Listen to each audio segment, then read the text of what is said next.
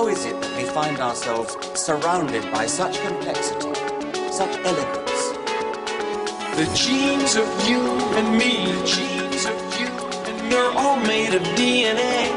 We're all made of the same chemical DNA.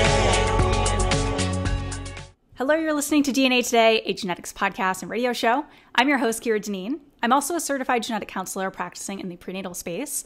On this show, we explore genetics' impact on health through conversations with leaders in the field. These are experts like genetic counselors, researchers, doctors, and patient advocates. In this episode, we are exploring the genetics of ALS with Mark Kiel, the Chief Scientific Officer and co-founder of Genomenon. Mark has extensive experience in genome sequencing and clinical data analysis. Thank you so much, Mark, for joining me on the show today. Yeah, thank you for having me, Kira. I thought we would start the conversation from baseline of just explaining what ALS is and how it's typically diagnosed for those that may not be as familiar with the disorder. Yeah, sure. It's a great starting question. So for those who are unfamiliar, ALS stands for amyotrophic lateral sclerosis, and it's a set of Greek words that means a lack of nourishment to the muscle, and that's what you see as a patient or a physician. And then the lateral sclerosis has to do with hardening of the spinal cord. Where in the spinal cord that hardening occurs is characteristic of this disease. And when you put all those things together, that equates to a motor neuron disorder, which is one of several neurodegenerative disorders like Alzheimer's and Parkinson's. And ALS is a rare disease. It has a constellation of clinical presenting symptoms that make it a little bit challenging to diagnose. And so some of the features of the diagnostic approach to ALS include the identification of both upper and lower motor neuron disorder components, as well as a progression of the disease. And then finally, a rule out that any other neurodegenerative or neurological disorder is at play. So the clinical diagnosis is what has dominated ALS diagnostics for many decades. And what causes the ALS? Have we figured out this? There's probably multiple different factors when it comes to this. Yeah, so it's a bit of a conundrum, though we've made a great deal of progress in the past several decades. So there's a couple of components to the causation of this disease. There's a handful of patients who have a known genetic causation, and then there's a handful of patients for whom no genetic cause has been identified. And there's an attribution of environmental or lifestyle components to causing ALS. But whether it's genetic or environmental or a combination of those things, what we do know about the pathogenetic mechanism of ALS is that it culminates on a couple of different features biomechanistically. Things like neuronal excitotoxicity, RNA and protein handling challenges, as well as oxidative stress and consequences to the glia and the neurons in those regions that ALS is affecting. And as you were saying, there's genes that we've identified that can play a role in the development of ALS. Not all patients are going to have a genetic mutation that we're identifying, which maybe that's changing in the future. How many genes so far have we identified as playing a role in the development of ALS? Has this list grown in the past 30 years? Yeah, that's a great question. It's actually been an astounding series of discoveries over the past 30 years, beginning in the mid-90s, I believe, when the first gene was demonstrated to be associated with ALS. And since then, there have been more than 36 genes that have been associated with ALS by mutation, by either a single nucleotide change or an indel or a repeat expansion in one of the genes that's very well associated with causing ALS. But it's important that I classify the types of causes of ALS into sporadic and familial. And historically, those have been operationally defined, which is to say, for familial cases, if a single relative of a patient who's who's presumed to have ALS also has ALS, that can constitute a familial case. And those comprise 10% of ALS patients, whereas the other 90% of ALS patients who don't have a family member affected by the disease are called sporadic. And of those familial cases, there's about 70% of those patients who have a demonstrable genetic mutation that's known to cause ALS. However, in the sporadic cases, there's still a significant fraction of those patients who also are found to have genetic mutations in those same genes that are associated with familial ALS. So the lines are starting to blur as we're learning more and more about the disease as a whole through research and informed by genetic sequencing, but also as we're sequencing more and more patients in the clinic, be they familial patients with family members who also have the disease, as well as sequencing sporadic patients for whom no such familial relationship can be found. It also makes me think that people could have a change in one of these genes, mutation, pathogenic variant, whatever we're calling it, and not develop ALS. And we may not see that because they're not coming into the clinic. So, deciphering all this information of if you have family members that have ALS and you also have it, like, okay, is there a genetic change there? And if you're the only one in your family with that genetic change, it's a lot of data to sift through and understand the importance and how that all works, because it's certainly not a straightforward disease as other diseases are. It's one gene, and if you have a mutation, you have that disease. Whereas this is so much more levels to that. I mean, you're talking about dozens and dozens of genes that have been identified. Are all those genes on a standard genetic testing panel? If someone comes in, they have ALS, and they're looking to see, okay, can we find a genetic cause to this? Are they going to be tested for all those genes that have been discovered, or is it only a handful at this point? Yeah, that is a great question. And there's a lot to unpack in that question that you posed. The first is, sure, there's a genotype-phenotype correlation. There's different levels of expressivity of the disease. Even if you do have a mutation that your brother has, are you going to develop the same disease? Historically, it's been challenged by lifespan. It's a relatively late onset disease, on average between 45 and 50.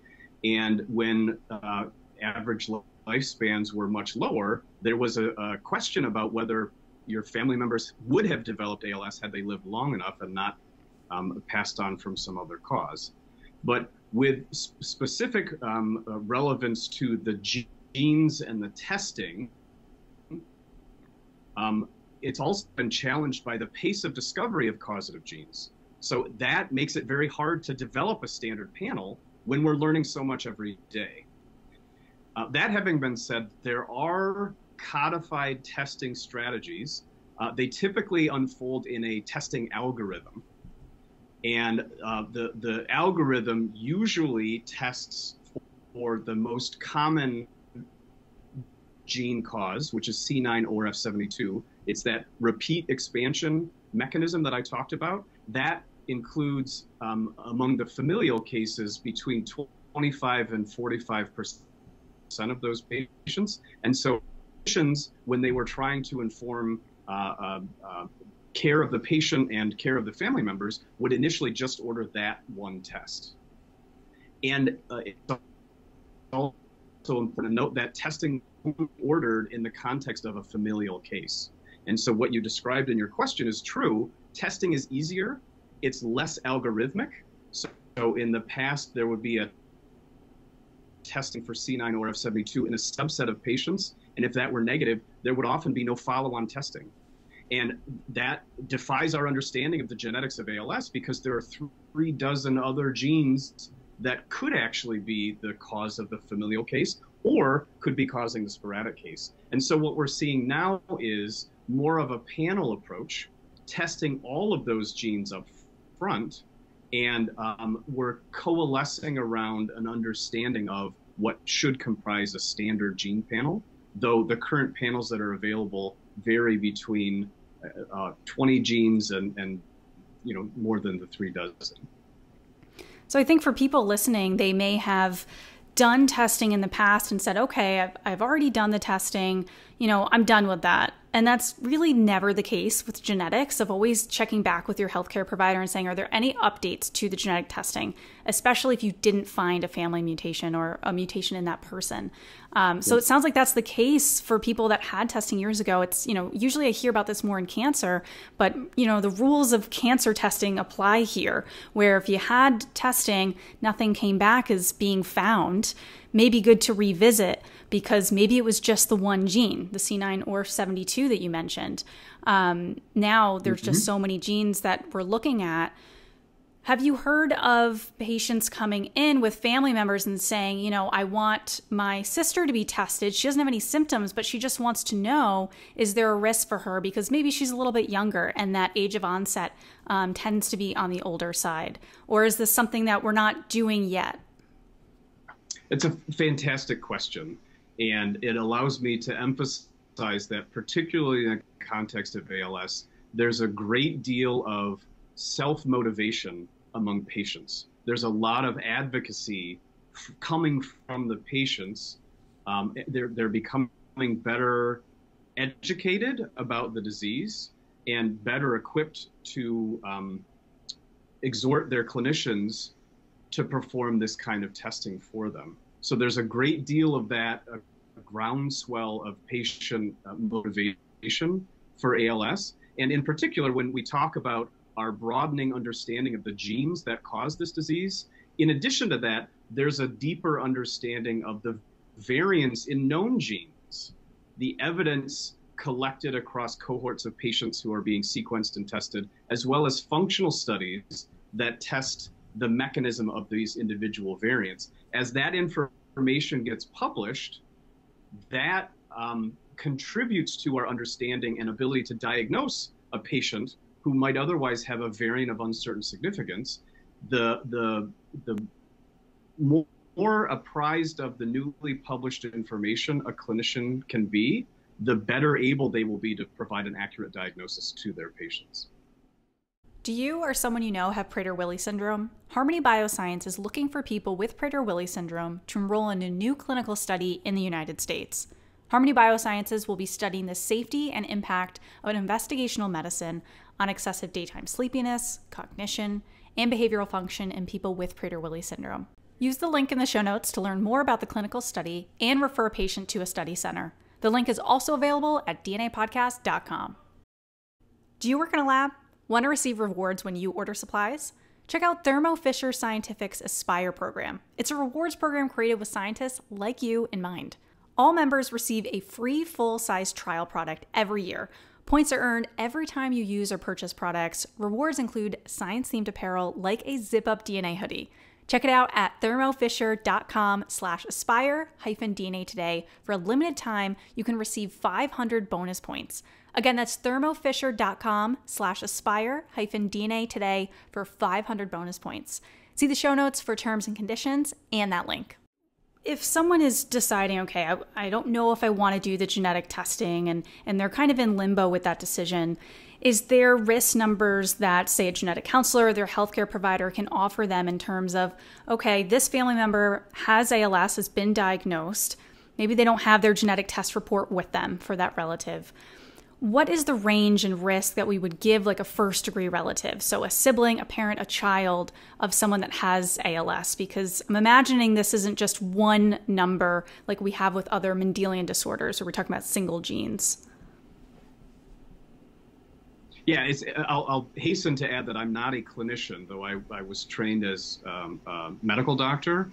I am a pathologist in my specialty, and now I'm a data doctor.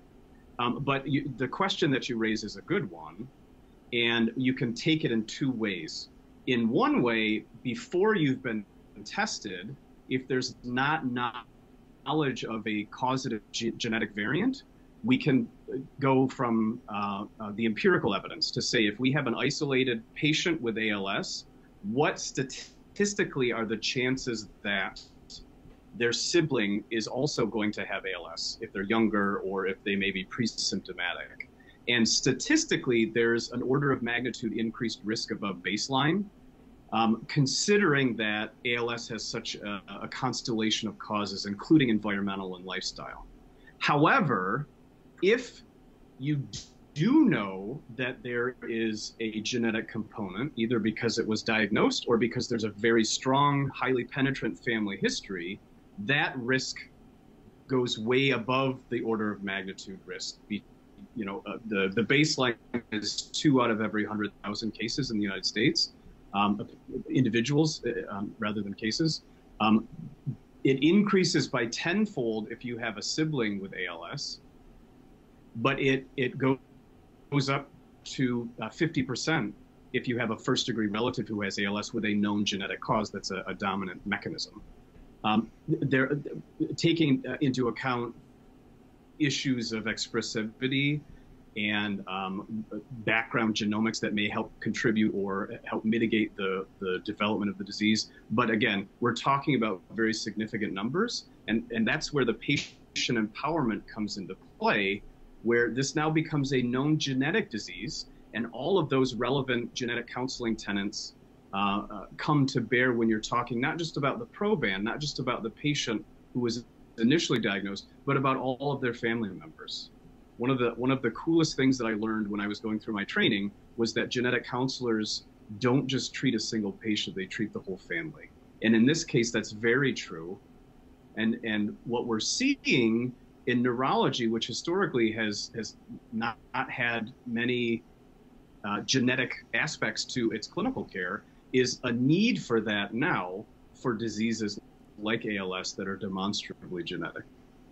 Yeah, I think that's very well said. And just that, as you know, me coming from the genetic counseling perspective, I don't work with ALS patients, I'm in prenatal, but oftentimes we're starting with one patient and that leads us to meet a lot of family members and doing a lot of testing. So it's important for people to understand that genetic counselors can help, understand all of this. And if you have a genetic test report, that's the best thing to bring to appointments. I'm always reminding patients that if you bring a test report, we're able to help you so much more. Yeah. The other part with genetic testing is that I'm wondering if it can change a person's treatment plan. So if you're able to find, okay, there's a genetic mutation in this specific gene, is that going to change the type of treatment they're having, as opposed to you have ALS, this is the standard treatment we're giving everybody with ALS? That is excellent and very appropriate, given some recent developments in ALS treatment. It's important to note that especially in neurology, there was a reluctance to perform any genetic testing when it wouldn't inform care. It's important to know what the cause of a disease is if it informs its diagnosis, if that knowledge informs prognosis, and if it informs treatment approaches. And previously, there was no knowledge of the genetics of ALS associating with any of those things. But what we're learning more and more is that there is, in fact, a genetic association with different prognoses. And now there's things that we can do from a treatment perspective, depending on which mutations in which genes the ALS patient has. So in particular, there are 2 compounds that are antisense oligonucleotide compounds. I hope I'm not mispronouncing them. Tofersen specifically targets gene mutations in the SOD1 gene, which is, I think, 20% of familial patients, so a significant number of patients. And then JC-fusin targets the variants in the FUS gene, which I think accounts for maybe 5 or 10% of familial patients. And there's newer compounds that are in phase 1 trials. Those former 2 are in phase 3 trials and showing very promising results that target mutations in the C9orf72 gene, that repeat expansion that we talked about, that comprises a significant number of familial cases. Though those are in phase 1 trials, the results are preliminary. Tofersen and JC-fusin are showing a great deal of promise and necessitating, in my view, sequencing for all patients, whether they're familial or sporadic, because that will inform care. it'll be for a minority of those patients, but for those patients, there's a great deal of promise that these interventions will prolong and improve the quality of life for those patients. And as we've seen for other genetic disorders, when medication is developed specifically for certain pathogenic variants in certain genes, so it's like, okay, you have a variant in a certain gene, and so we're going to prescribe this medication, then other genes follow suit. So as you're saying, it's not just those specific genes, there'll probably be others in the future, and especially if you're hitting ones that a good chunk of ALS patients have, then you're able to provide personalized medicine, was really what we're talking about here, to those patients with specific drugs to target that. We've seen this with people with cystic fibrosis. We did a whole series on that of just the different drugs designed for mutations in different genes and really lining those up. And a lot of this for ALS, I was really intrigued to learn more about with your comprehensive genomic landscape for ALS report, where you get into a lot of this information, and it's really well written, I have to say, of just like reading through the report. What are some of the key findings from this that you were surprised by, the big takeaway messages from, what the company found? Yeah, sure. All praise for the writing goes to my team members. Lauren Chun, in particular, was spearheading a lot of this investigation and the report writing. I'll back up and describe what our approach was, what it means to say a comprehensive genomic landscape. So the Genomenon specializes in genetic and genomic evidence coming from the empirical literature over the many decades of scientific and clinical inquiry. And for any disease, not just ALS, and for any gene, not just the 36 or so genes we've been talking about, we have a great understanding of where those genes and diseases are described in the empirical literature, and what variants are described, and in which patients, and what are all of the attendant clinical and biomechanistic descriptions of those genes and variants and proteins in patients and their diseases. And so particularly for ALS, what we're talking about when we say a comprehensive genomic landscape, that means every single variant ever published in any one of those 36 genes, which it numbers over 20,000, 7,000 of which were known to be associated with ALS. We know every one of the papers that describes all of those variants, and we have clinically assessed that evidence for actionability, pathogenic and likely pathogenic variants based on defined clinical grade criteria. We have that great compendium of information from all of those genes and from all of those patients in all of those references. And we've annotated that data around things like age of onset, the rate of progression of the disease characterized in each of those individual patients, and the relative prevalence of those gene mutations across sporadic and familial cases. And so some of the findings that we come up with are that there's a demonstrable association with patients who have gene mutations in certain genes with earlier ages of onset and with more aggressive progression of disease. And some of that had been known before, but not in this, grand view, very detailed, very exhaustive, comprehensive approach. As a case in point, there are certain mutations within a gene that confer a more aggressive disease, an earlier age of onset, whereas other mutations in that same gene don't confer as aggressive a disease. And so when you think about the depth of that analysis, amortized across all of those references and all of those patients and all of those genes, what we're able to do is see patterns emerge to lend better and more clarity to the pathogenetic mechanism of disease, as well as the clinical presentation and behavior of those patients. If you have patients with Prader-Willi syndrome, please let them know about a new clinical study looking for participants across the United States. Harmony Biosciences will be studying the safety and impact of an investigational medicine. The study will focus on excessive daytime sleepiness, cognition, and behavioral function in people with Prader-Willi syndrome. The study participation is 4 months long and consists of 5 visits. If you're a patient, at your visits you will participate in sleep tests and have general check-ins on how you're feeling.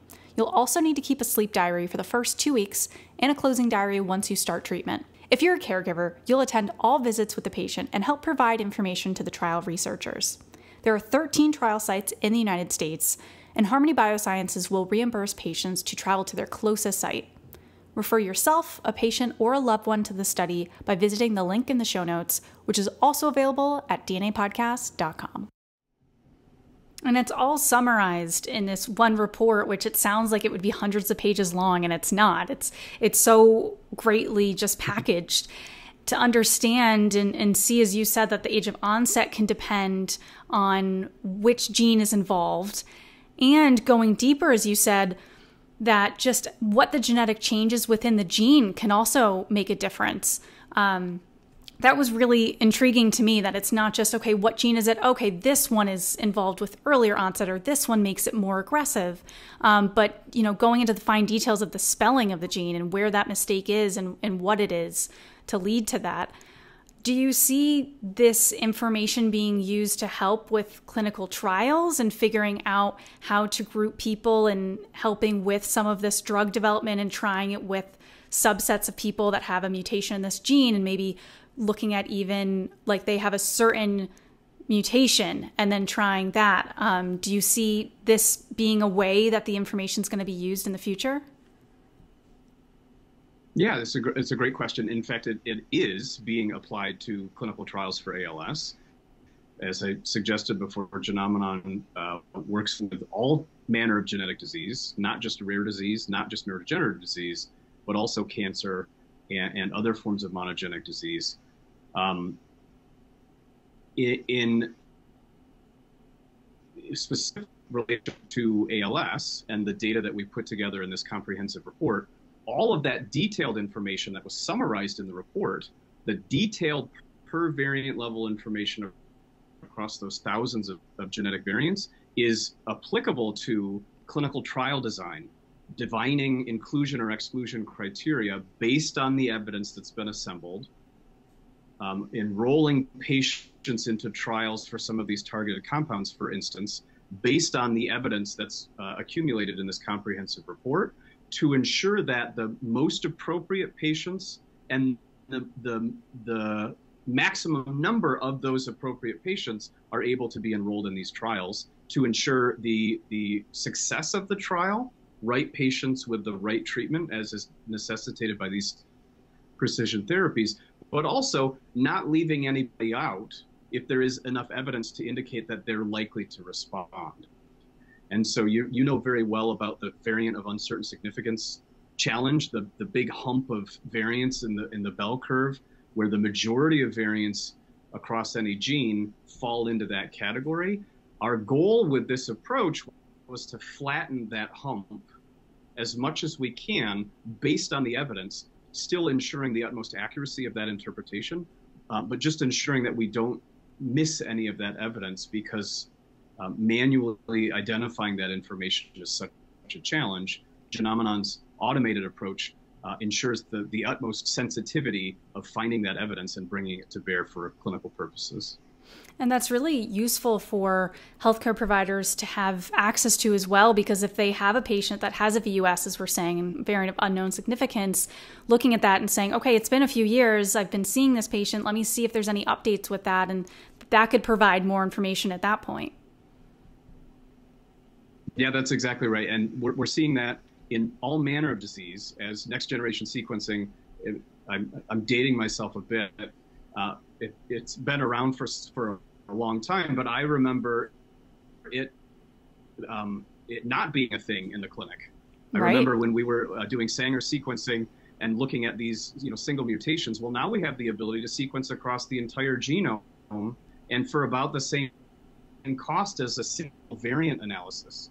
And what we're seeing is that is true in the clinic as much as it is true in the research realm, and that great burden of new information that's being published year over year, sometimes month over month, or week by week, is accumulating and informing the interpretation of all these other variants. And so there's a great need to stay on top of that information as a patient, as a clinician, as a researcher. And that's one of the things that the comprehensive landscapes that we produce are able to provide, because they're kept up to date on a weekly weekly, quarterly, or yearly basis as needed.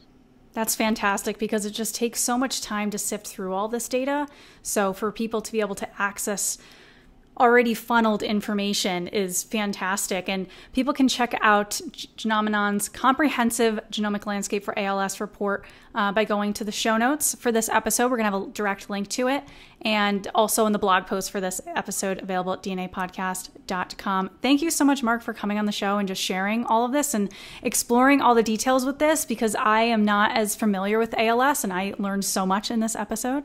So I just really want to thank you for bringing your expertise on the show and for everything that you guys do to help bring more information to the public to be able to help understand ALS and so many more disorders that Genomenon is able to provide that extra information.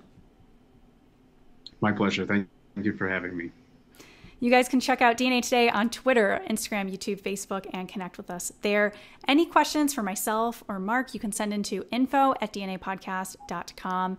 And we would love if you could rate and review the show on Apple. That is really how we're able to get new listeners and new sponsors to attract us. So please take a moment, rating and review on Apple. It will take you approximately 60 seconds. So please do that.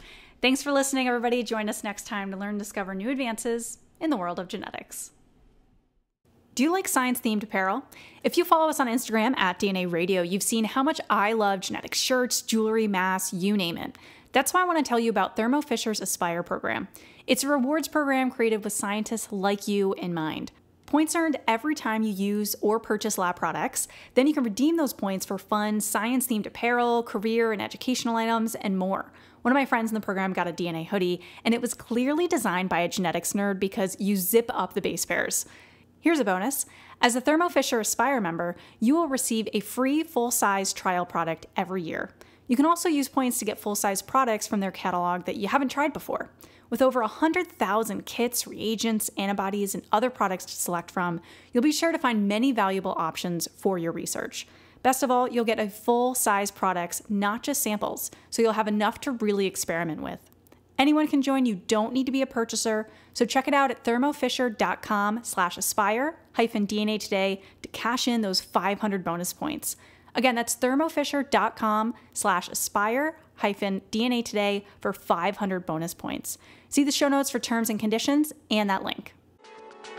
The genes of you and me, the genes of you and me, they're all made of DNA. We're all made of the same chemical DNA.